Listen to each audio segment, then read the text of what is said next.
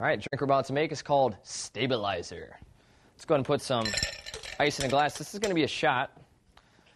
We're going to start off with 3/4 of an ounce of Rumple Minze, our peppermint schnapps. And we're going to chill that. Try to get it really cold. So shake it up really well. This is just going to make one shot. All right. Peppermint schnapps tastes really good if it's nice and cold. So go ahead and strain that in.